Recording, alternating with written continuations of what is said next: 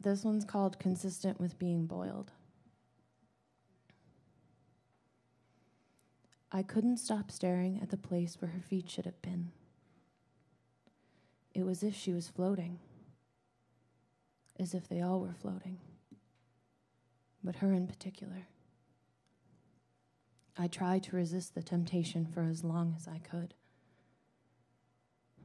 Having the sun in my eyes didn't help matters.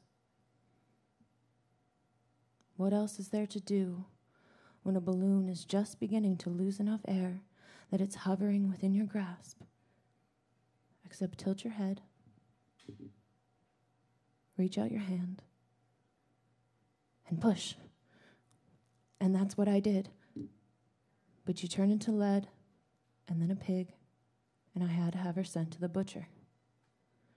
When she returned, it was torso here, head there, innards everywhere, and I had nowhere else to put her dress and hat and stockings except my own body.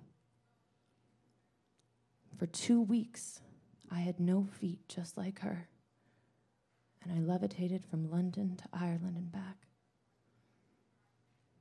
until a cold border tethered a rope to me like a cord before the quickening, and taught me how long it would take to drop her bone structure into a hole in the wall. Thanks.